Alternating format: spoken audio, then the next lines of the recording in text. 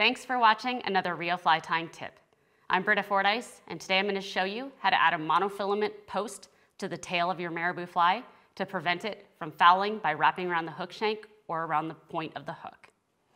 I've started out by adding a section of 25-pound Rio hard mono. I'm going to take it and fold it over towards the hook eye to make sure that it sticks up for me. Next up, I'm going to tie in my Marabou tail, this feather right here, and wrap back to where the monofilament post begins.